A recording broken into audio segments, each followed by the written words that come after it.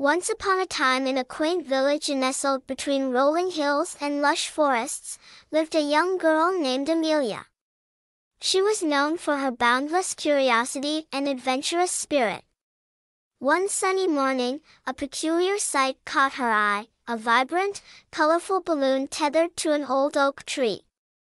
No one in the village knew where it had come from, but it beckoned to Amelia with its whimsical charm. With her heart pounding with excitement, Amelia climbed aboard the balloon's wicker basket. As soon as she did, the balloon began to rise, lifting her gently into the sky. She marveled at the world below, the village shrinking to a tiny dot as the landscape unfolded before her, as Amelia soared higher.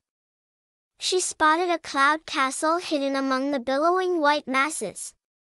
She steered the balloon toward it, finding herself in a realm of enchantment.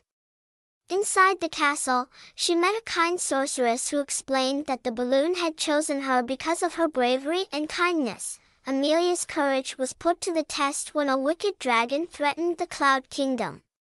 With newfound friends and a heart full of determination, she outwitted the dragon and brought peace to the skies. Amelia's adventure transformed her into a true hero, celebrated not only in her village but in the mystical realms above. She returned home, her heart aglow with the memories of her fantastical journey, knowing that sometimes the most extraordinary heroes are found in the most unexpected places.